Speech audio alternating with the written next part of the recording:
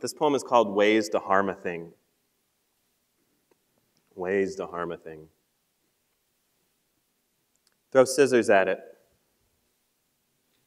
Fill it with straw and set it on fire, or set it off for the colonies with only some books and dinner plates and a stuffed bear named Friend Bear for me to lose in New Jersey.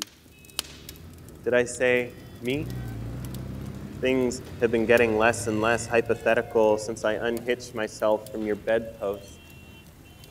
Everyone I love is too modern to be caught grieving. In order to be consumed, first you need to be consumable, but there is not a single part of you I could fit in my mouth.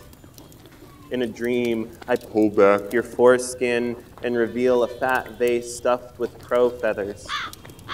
This seems a faithful translation of the real thing.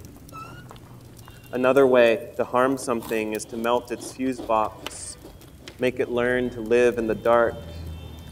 I still want To suck the bones out from your hands, plant them like the seeds we found in an antique textbook, though those never sprouted and may not have even been seeds.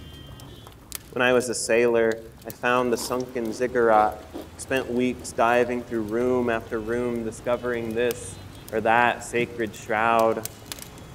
One way To bury something is to bury it forever. When I was water, you poured me out over the dirt.